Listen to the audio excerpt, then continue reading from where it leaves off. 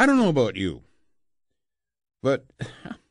this whole bilingualism thing has reached a point where, you know what, I'm prepared to say, let's scrap the Official Languages Act and get back to reality. I mean, if we're spending billions, not millions, but billions, to ensure that John Baird doesn't have a business card in English,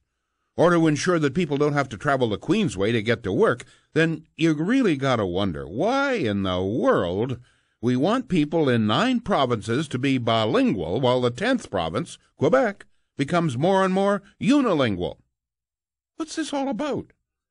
I mean, when you examine what's really happening, you've got to conclude that the main reason we want everyone in Ontario to speak French and English is so that Quebecers only have to speak French.